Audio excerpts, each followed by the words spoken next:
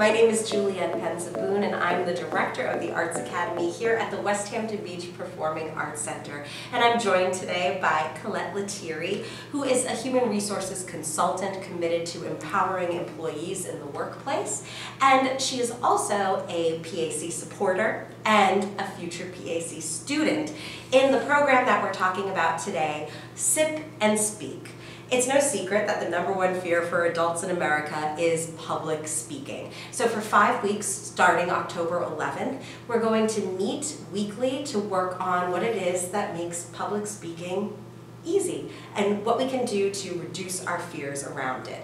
Also, there will be sipping, and so today we are sipping. We have rosé. It's September. We don't have to put away the rosé just yet. And Colette and I are going to challenge ourselves with one of the tenets of public speaking. We're going to try very hard not to use the words or like. And if either of us uses the words or like, we will have to take a sip of the rosé. So, hi Colette.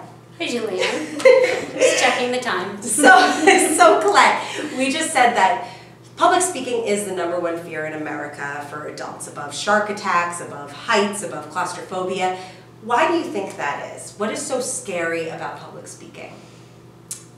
I guess for me, it's that I was never taught how to do it. So I've muscled my way through it, or I've had a quick sip of wine before heading out onto stage, full disclosure. And I guess, oh, I just said I guess twice. Sorry. Sip. I thought that was one of the words. Delicious.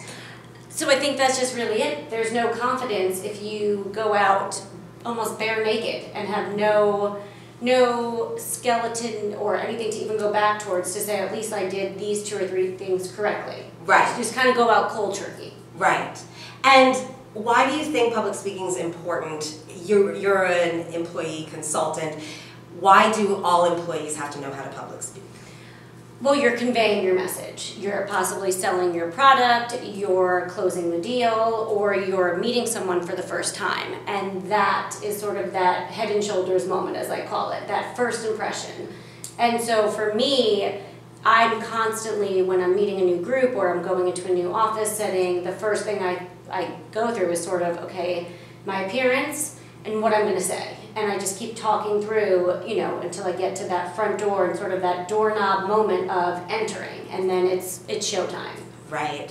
And truly, speaking in public is the first way people see you and take you in and understand you. So it's hugely important.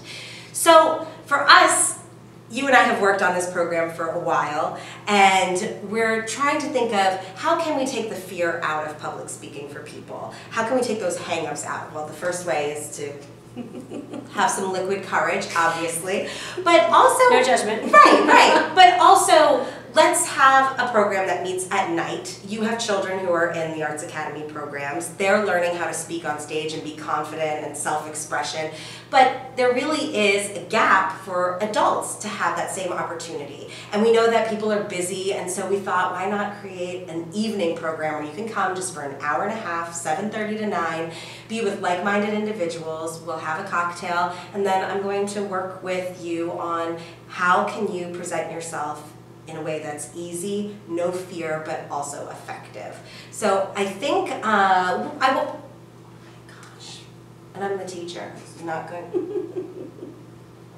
That is good. I told you. All right. So what are you most looking forward to about the class? Oh, the class. I guess, well, no longer saying that's a huge one.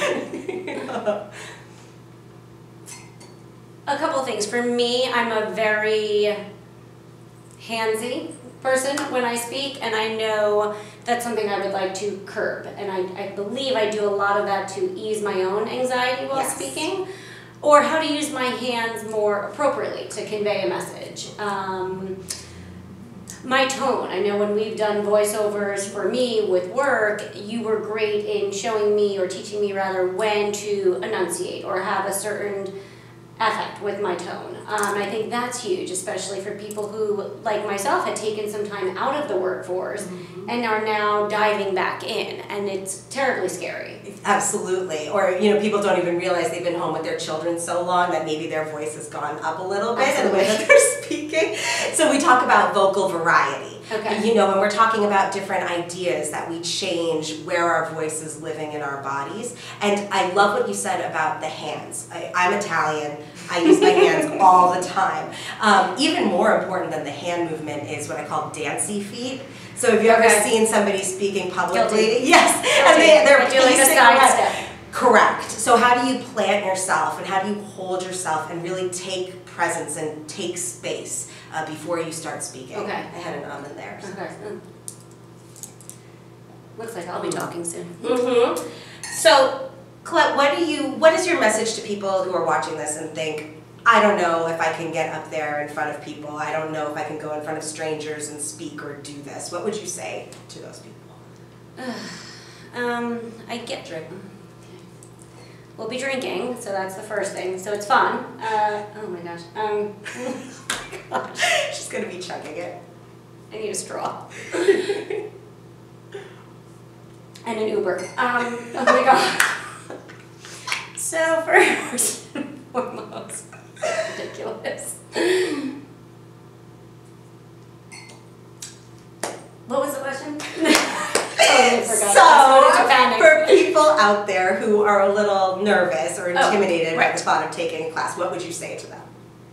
Perfect example, I've never been taught how to speak in public, so I am super excited to do this. I think having you as a teacher, knowing what our children experience with you and Marissa and the teams here, it will be super casual, but I think there will definitely be moments of learning. And although having a great time and networking and just seeing faces outside of being in the hustle and bustle of rushing our children into theater with their shoes or their costumes, etc., instead actually getting to say, so tell me, who are you? Except, you know, stuff like that. Absolutely. So we're really excited. We're going to be working with speeches, a lot of comedic, lighthearted stuff that will make us all laugh. And yes, we're going to learn a whole lot about vocal variety, about taking space, about dealing with anxiety and the things that make us nervous about public speaking. But all around, we're going to have a great time. So please join us, WHBPAC.org to sign up. Or you can give me a call to chat more about the class, 631-288-2350, extension 114. Colette, Julianne, see you in class. see you then.